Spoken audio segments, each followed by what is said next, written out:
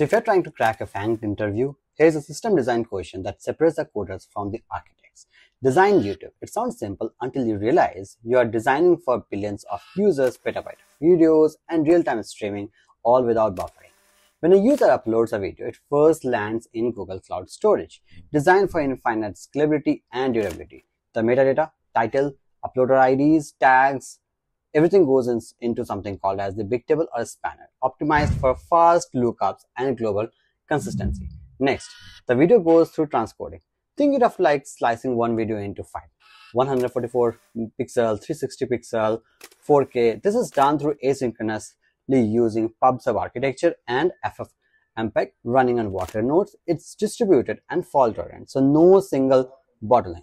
Once ready, it's sent to CDNs, content delivery network. So users in India don't wait for US servers. The CDNs closest to you delivers a video, ultra fast and super reliable. But what about recommendations? That's where the YouTube's ML engine comes in. Your watch history, click patterns, and even how long you hover over a thumbnail all get crunched into BigQuery, TensorFlow, and massive training pipelines. The result, scary good recommendations, right? Just like how you are recommending my video.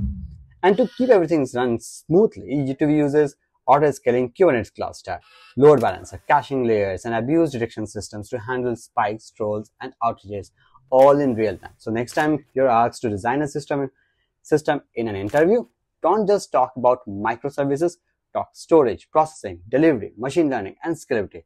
That's how you design a system like a FANG engineer. I hope you learned something.